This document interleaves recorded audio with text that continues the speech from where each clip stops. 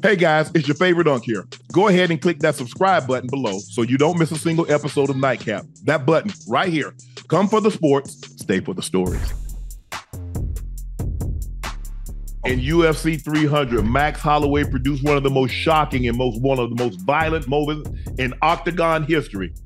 With a mere 10 seconds on the clock, he summons Justin Gaethje. Stand in the pocket. Let's go. And they stand in the pocket. And with 1 second on the clock, Holloway catches him. Face plant. Holloway. Yeah. And you got to be careful. You got to keep your hands up. UFC president, UFC CEO Dana White called it one of the greatest moments in the company's history. I get it. I mean, Gaethje felt he was behind. I ain't got nothing to lose. But I thought, what about strategy? I thought normally when you go to, you got strategy. When you stand in the pocket, you ain't got no strategy. Yeah. You just, whoever hits who first, who clips who. Yeah, but I mean, it was great for the ending of the round, though. Those last few seconds. No, I mean, listen, he called him to the front. Yeah. Hey, man, let's throw them things. What you trying to do? But again, when it comes to throwing them things and engaging in the pocket like that, hey, if you let loose, you got to keep one of them. You got to stay on the phone. You got to stay on the phone. You got to let one go and you do it like this and bring it back home. You do it like this here. You see, ain't nobody got nothing up. Oh yeah, well, you know they tied at that point. So what's the first thing that goes away when you're tired? Your technique. Yes. You take all that. Well, when you away. summon somebody to the pocket, I'm not you even ain't trying to go to. No, we wouldn't call that a lucky punch, would you? Because you know his head was down. No. Okay, I'm just saying. I'm just saying. Hey, that was nice. That was a great finish. That was a great ending. A great ending. What you think about? What you think would happen if Max Holloway had to fight me? Man, look here. Boxers don't do well in the UFC. That's why UFC fighters have to go to the boxing ring. Ain't no boxer gonna do nothing with no guy in the UFC. It's gonna be over the amount of time. Let me ask you a question now. Let me ask you a question. Because I was state wrestling champ in 82. Mm-hmm. Okay. You see my hands go. I got hands. So at what point do you think Max Holloway would beat me if we were to get in the octagon? Like round 1, 2, or 3? 30 seconds. Wait, what you mean 30 seconds? Tap you out in 30. Why are you disrespecting me? I'm putting all my money. I'm taking all the money I got, everything I own, and put it on Max Holloway. So you think Max Holloway could beat me? Beat the brakes off you and 2 more people just like you. You know what? Max Holloway, if you see this, if you have any time during your break until your next fight, please let's spar. Let's get some footage. I just want to show Uncle Sharpe that I ain't with the bullshit. Please. Ocho. Brother Max Holloway. Ocho. Congratulations. But please. Ocho. There's what? To every sport, there's levels. And I know he's the best of the best. I know. Good entry level. Good entry level. Entry. But to go to that top. Entry? Man, yes. Man, I thump Max Holloway chin, man. Don't play at me like that, man. I'm out the city, man. What you talking about, man? I'm built for that. I mean, you go back to excuse me. I don't know if you remember when Conor caught Jose Aldo. Oh yeah. He clipped him. Yeah. Oh, at the beginning. When he was coming in, being aggressive. That was a good counter. Masvidal, Flying Knee, Bennis, Aspirin. Khabib, Maul, Conor. I mean, look, there have been some Holly Holm signature leg kick over Rodney Rousey. Look, it was a great. Pierre did an unbelievable job on Hill. I mean, because Hill kicked him in the groin, and what's the black referee name? Herb Dean. He went to check. He said, "No, I got it. Don't even worry about it. Don't you worry about it. Right. Don't Herb. Right. Herb, I got this. Yeah. Walked it down, clipped it with a left. And then what's her name? Kayla Harrison. Makes her UFC, made her UFC debut, 2-time judo champ, 2-time Olympic gold medal in judo. What? Holly Holm is an outstanding kickboxer, outstanding boxer. Yeah. What in the hell would make her stand in the clinch with Kayla Harrison? Maybe because Kayla flipped her and Holly reversed it. So maybe she got a little confident, like, ooh, I feel it pretty good. Are you out your mind? Yeah. Listen, the only time Kayla Harrison gonna touch me when we go to the side of the ring and we touch them gloves. Hey, good luck. That's the only time she touches me. Other than that, I'm kicking and punching. She's a 2-time Olympic gold medal judo. So that means she's used to grappling. That's what she wants to get to. It's the same thing with Ronda Rousey. Ronda Rousey, she was what? Used to getting her hands on people and flipping them and arm barring you. Yeah. And so what did Holly Holm do?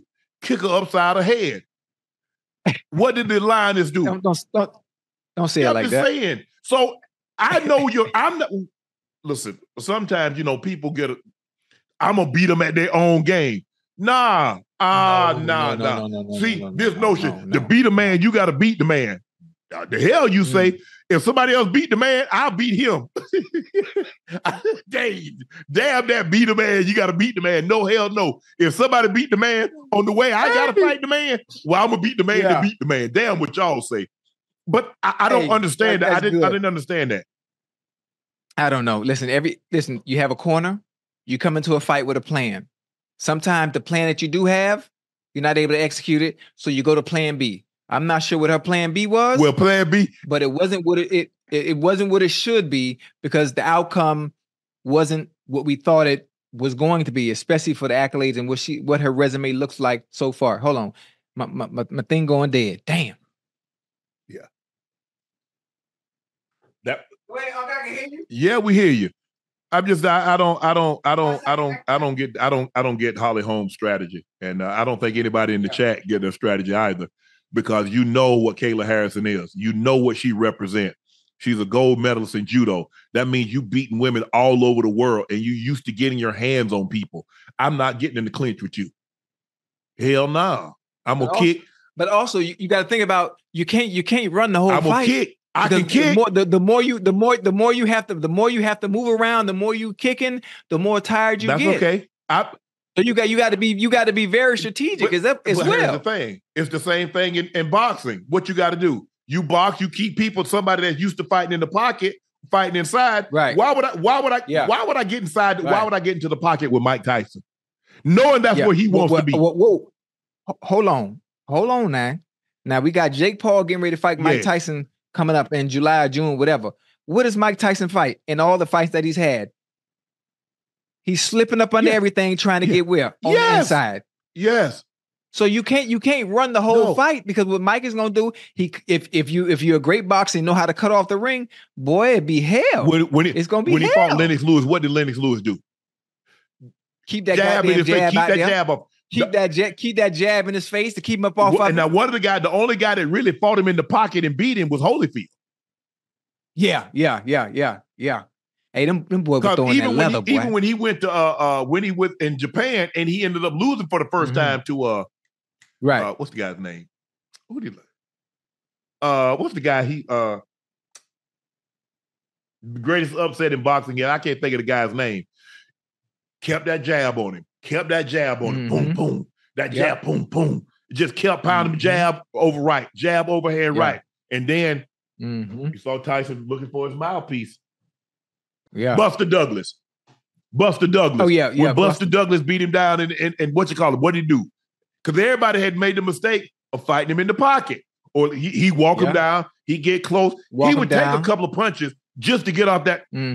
Get one. And when you feel that one, you know Mike Tyson, his signature is a double punch, the boot, the uppercut. He's coming to the body. Yeah. Coming up. You know it's coming. But that left hook, man, and that uppercut was some nasty. Yes. Nasty. So, Holly Holm made a mistake of fight like that, and then she ended up, Kayla ended up mounting her, getting her from behind, rear naked choke, tapped her. That was it. Aljamain Sterling, his fight, he won, but it wasn't interesting. I don't think Dana is pleased with that. I understand that he moved up, but his fight wasn't interesting. Pieta was great. I mean, they had some. All the fights were really good, but Man. Ooh, Max Holloway. Hey, before you, yeah. Hey, back this thing on Max again, man. I know Max is probably gonna see this, and I really want to like get your honest opinion on what you just said earlier when we talk about Max Holloway, right? And if him and I were to get in the octagon, you really disrespecting me at thinking I'm gonna get tapped out in 30 seconds? I think so. That's a different animal. Like, no, like you know me. You know my competitive edge, my competitive nature, my willing to try and do anything, you know, as a grown man. Like, think about this. Let's say my kids are standing behind me, right? Wait, just let me finish. Let's say my kids are standing behind me and Max Holloway got to get through me to get to my kids. What you think finna happen? Leave your kids at home. Make it difficult. So, make it difficult for him to get them. Man. That's what you should do. That's exactly what you should do.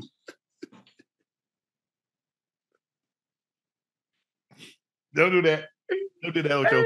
And if you watch Ocho, I mean, when I watch fights, Ocho, I'm looking at that's fucked up. Ocho, when I'm watching fights, I'm looking at when they come down, because I know. And so I'm looking at Holly Holm and I'm looking at Kayla Harrison. And I'm looking at her and women, if it don't become a no bull jive. Right. That's a large woman. Once she refueled, she made weight at 135. She's walking around at 170, 175, easy. Because when she refueled, she looked like she was 155, 160. And that's in 24 hours. So I know she's a woman that's walking around 175, easy. Easy. Yeah.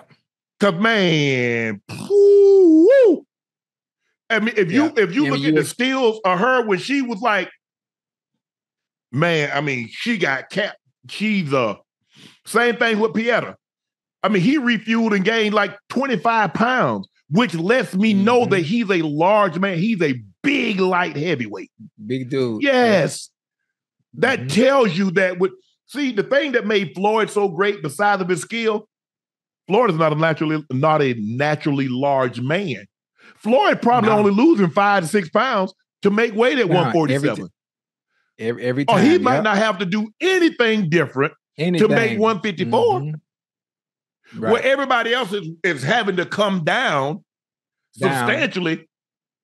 Yeah. Floyd is Floyd. Now, he's immensely skilled, so I don't want people to say, well, the only reason. No, I'm not saying that. But I'm saying someone that doesn't have to lose that much weight to come down, right? He's going to be able to fight his natural strength. He's going to be, and I felt that was one of the advantages that Floyd had, because if you ever been around Floyd, he's not a guy that walks around at 160, 165, dropping down to 154 to 147. Floyd might weigh 155, maybe.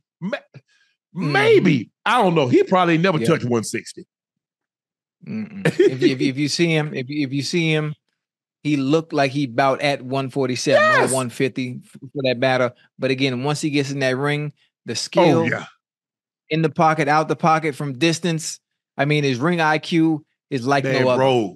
And whatever you doing, he has something to combat that each and every round, and he will pick you apart. He's just a computer. He will pick your ass apart. All he's doing is just gathering information. No, you doing this? Oh, information, round by round. And then, he pulled. Oh, he loved his favorite is that pull.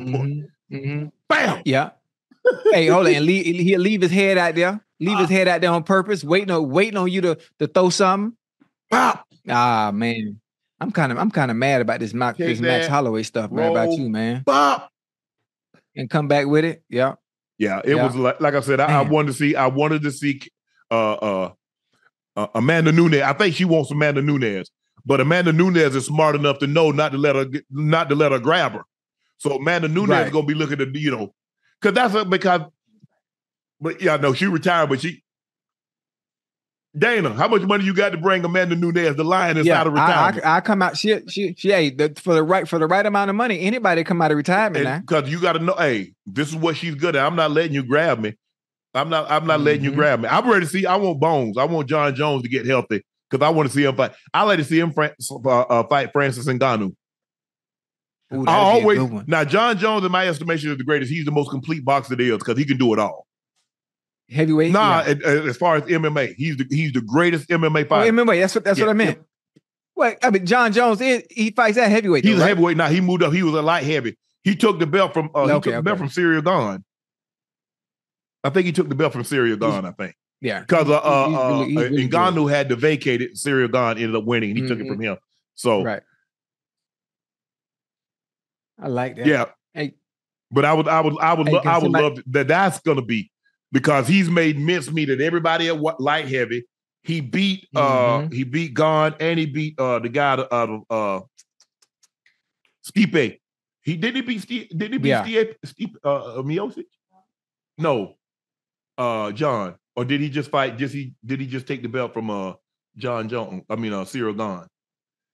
Did he fight Stipe? No, Ngannou.